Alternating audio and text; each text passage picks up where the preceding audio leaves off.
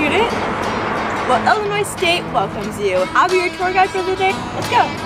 When the doors first opened, there were 45 students in attendance, and they were all dormed here in Fell Hall. The school opened in 1857 and was originally a training school for teachers. Lincoln was actually the original attorney hired who drew up the plans for the school's funding.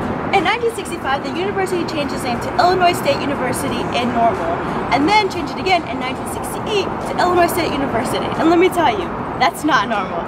Let's keep moving. Our library is named after Angeline Miller, who was a townie and the university's first full-time librarian. It has been known that she still roams the halls and moves books around to scare students. So, don't turn in your books late, or you'll be haunted. Did you have fun on the tour? I hope you have a great school year.